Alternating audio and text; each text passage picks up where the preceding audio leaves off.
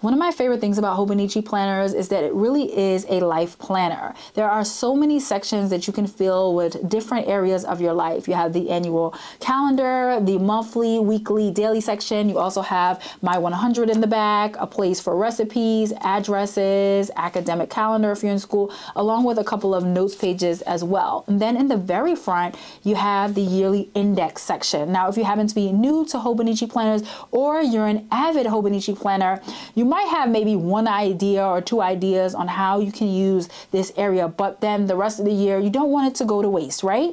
So today I'm going to give you some ideas that you can try in your Hobonichi planner for that yearly index section. Hey friends, welcome back and welcome new friends. So let's get started with the first idea that I have for you, and that is to use your yearly index as a budget section. Now you could use each month as a monthly budget section for saving, for investing, for paying off your debt. Now at the very top, what I did with this section where you have the 3 boxes to the left, you can use that for your goals for that month, for your financial goals. Here I put have 10 no spend days, save for summer vacation, pay off TD Bank credit card, and I put the balance in parentheses as well. Then as the days of the month goes, I put when I got paid, and then I subtracted a couple of things that I spent money on. So anything that I spent money on every single day, I wrote it here. And you can also see to the right side, I put what category or where I may have spent the money at: grocery shopping, Dollar Tree, spending on lunch, maybe at work, put some money towards savings, and then here a no spend day. Then you can see put some money towards that TD Bank credit card, paid for daycare, utilities, and so on. So you kind of get the idea how you can have your budget here. It's perfect because you have space for every single day to put if you save money, spent money, invested money, whatever it is that you're doing, along with having those financial goals there at the top. Now at the very bottom, I didn't use this space, but you could also use this space to have an area for your debt or for your savings, investments. If you want to just kind of track it by itself, you still have a section here. So this is a way that you can use it from month to month. Instead of setting up another section in the back of your Hobonichi planner, you can use it right there in the front, that index section. Now let's hop on over to the second one. You can use this for exercise, right? Maybe you're a person that likes to track your steps. A lot of people like to do that. I know I used to do it a lot. When I had my Apple Watch, I would also track my calories, different things like that with it. You can track your steps right here. This way you can see how many steps that you're doing every single day. Let's say at the top, your goal is 10,000 steps per day. Then maybe 3 days that you actually want to run. Then of course you see over here to the right, I wrote down, these were the days that I had a little bit higher than average step count, and that's because I ran that day. Or maybe if you also want to watch your caloric intake, you can have that here on the right side, or just have that there all together and not have the steps if you don't want to track your steps. Or maybe let's say, for instance, you are trying to lift more weights, right? You're trying to lift heavier weights. You start off with 2 pounds, 3 pounds, maybe 5 pounds, then 10 pounds. You're trying to get to 25 pounds, right? To do your bicep curls and things like that. Maybe you might want to write, okay, these are the days that when I worked out, I lifted the 3 pound weight. Then when you get to the 5 pound, then when you get to 10 pounds, that way, if you feel like you're not making progress too, this really helps to see that progress, because you can see, okay, it may not be as fast as I want it to be, but I'm still making that progress towards my goal with working out and getting healthier. You can use that section for this. Also down here, maybe what you might want to do is write down what you might want to reward yourself with if you do reach those fitness goals, or maybe with your caloric intake, maybe you're going to have a cheat meal. Okay, after let's say 10 days of watching what I'm eating every single day, no junk food, snacks, right? Only healthy snacks, if anything. I'm watching my sugar, all those things. Okay, by the 11th day, I'm allowed to have this slice of cheesecake, or I'm allowed to have 2 donuts, or I'm going to have that Dunkin' Donuts colada, whatever they call it. I don't drink coffee. I'm sorry, guys. I'm all about tea and hot chocolate. But you get what I'm saying? Or hot chocolate. Maybe I'll have a big hot chocolate because that's a ton of sugar. Things like that you might want to put here to have a reward for yourself at the end of the month. So that'll be pretty nice to have. All right, let's move on to the next yearly index section. Now, this one is a little bit different. It's not necessarily a tracker at all. Now, if you're not the type of person that really wants to track a bunch of things, not everybody's really that good at that sort of thing, but you still want to use this yearly index section because you don't want it to go to waste. And why would you want it to go to waste, right? The planner is not cheap at all. Now, I've shared with you guys in previous videos that in the back of the planner, I have, well, not this one, this is actually the 22. So the 2023 Hobonichi Cousin that I have in the back, I just put strips of washi tape, all my washi tape, to put in the bag. This way I can just see the different ones that I use throughout the year. Now, let's say for instance, you want to use only certain washi tapes for a specific month because you want to keep that month looking pretty nice from day to day, and they kind of match, right? You want it to match, maybe especially in your daily section.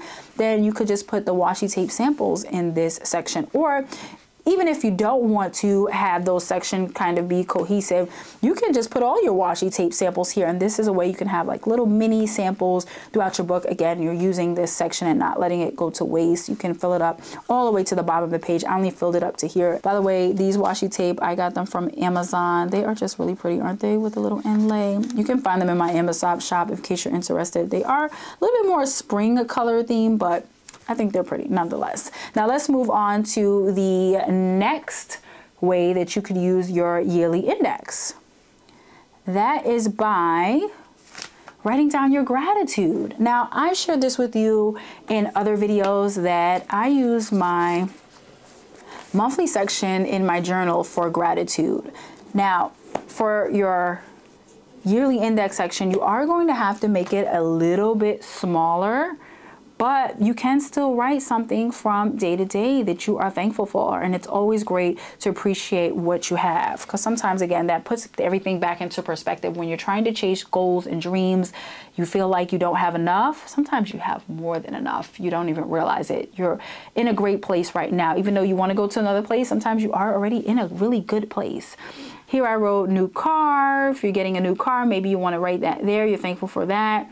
Ice cream with the hubs, baking cookies with kids, mani-pedi, having conversations with my dad. Don't know when, you know, he's going to be gone, especially elderly parents. If you haven't reached out to them, reach out to them. I'm sure they would love to talk with you or just to see you if they haven't seen them in a while. Because remember, older parents, a lot of times they're living by themselves. They get lonely, guys, you know, and one day that might be you. 7,000 subscribers. I just hit that on YouTube. Thank you guys so much for that. Couldn't have gotten there without all of my returning subscribers. And then also 300 TikTok followers. Guys, I'm on there. If you happen to be on TikTok, go ahead and follow me. I would definitely appreciate that. I'd be more than grateful. Also, my health, guys, you got to be thankful for your health. If you have a chronic illness, but you're doing all right now, you got to be thankful for that, right? And if you don't have any sort of disabilities or anything at the moment, you're pretty healthy, you know, that's something to be grateful for always. Some quality time with my son, the fall trees. I like looking at fall foliage, guys. It's really nice. The orange, the browns, the reds. It's very pretty just to go on a nice walk outside.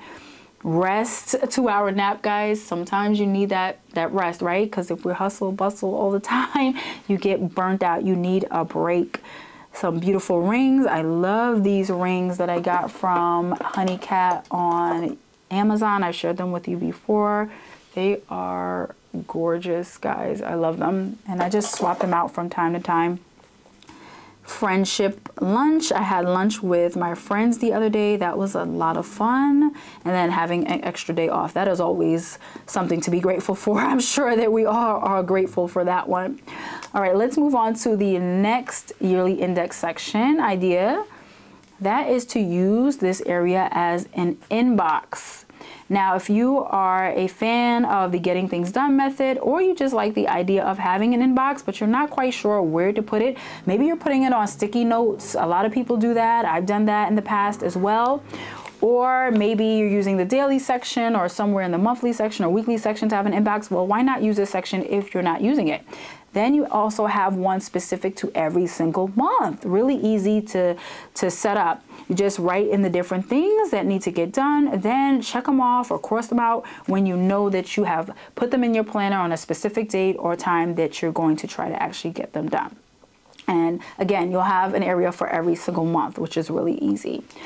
All right, let's move on to the last idea that I have for your yearly index section, and this is not a tracker at all. This is a way to see what the colors of your markers actually look like, because I'm sure that you have some sort of pen test page in the back. I'm guilty of that lots of times, where I'll just take the marker, swipe it really quickly before I use it, even in my Hobonichi weeks, just to see what it looks like again on the paper. But if you have a ton of markers, you don't have to do that over and over again. You can just take the index section. And let's say, for instance, another idea I was thinking about actually while I was putting this together, let's say you're not using any of the bottom section. You happen to use the top sections, but not the bottom section.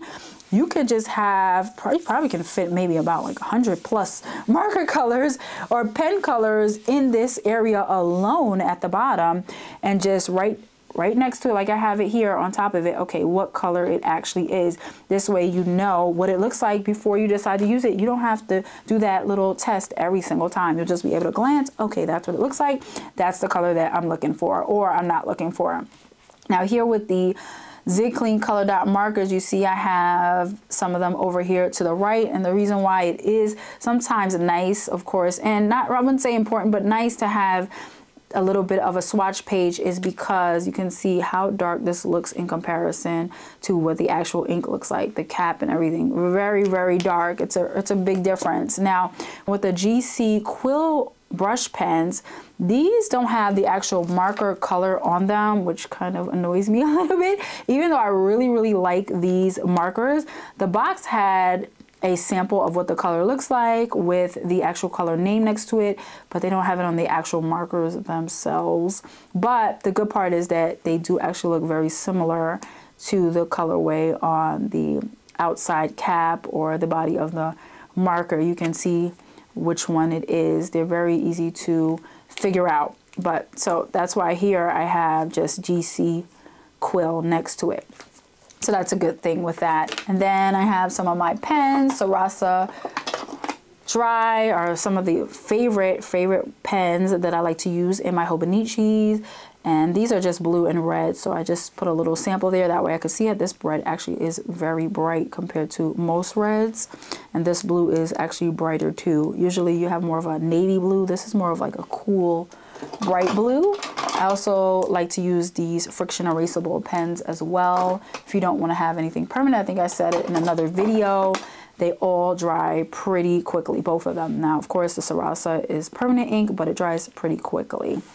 And those are all the ideas that I have for you guys today. If you have any questions, go ahead, ask me in the comments below. And of course, if you enjoyed today's video, go ahead, give it a like. I'm sure that you'll enjoy this video next, so go ahead and watch it. I will see you guys in the next video. Take care, be well.